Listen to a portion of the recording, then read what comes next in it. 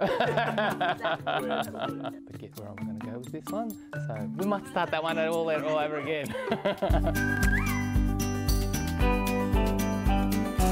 A UDF is an urban design framework, and it's a document that outlines an urban design vision, urban design principles, and then urban design objectives for how a project can be arranged in a way to actually be fully integrated within an urban environment, so a town, a city or a precinct. For Inland Rail, there are parts of the project that will sit within the towns that the rail corridor runs through.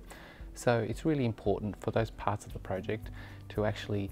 be integrated in a very sympathetic way and ensure that the people that live and work in these towns can continue to do so in a really satisfactory way.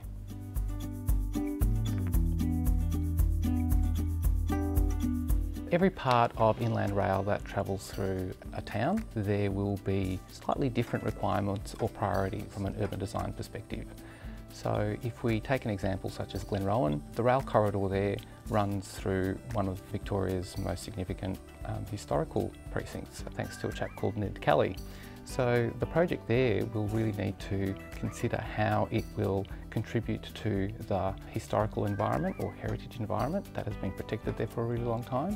and how it might even further contribute as an element of that tourist experience that people have when they are in Glenrowan as well. So that's somewhat different to a place, say, like Wangaratta, which is a much bigger town, and the rail corridor there sits between the town centre on one side and the health precinct on the other. So really trying to ensure that walking and cycling is a legitimate way for people to get around safely and conveniently, that will probably be the priority there. There's plenty of project examples in the past where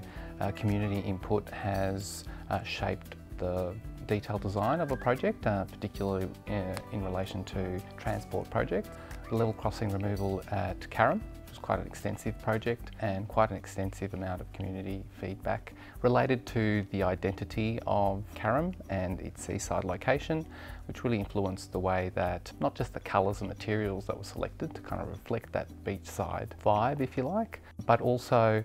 in the way that people wanted to use the spaces around the town centre there.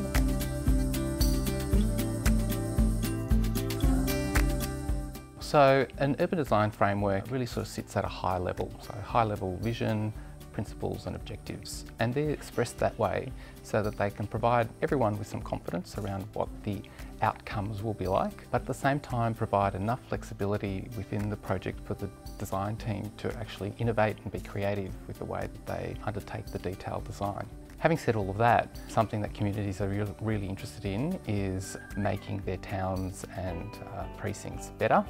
and that often includes adding new things.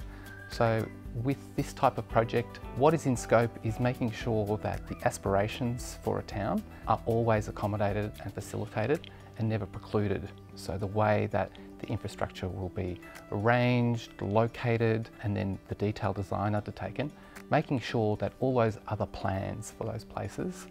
can happen.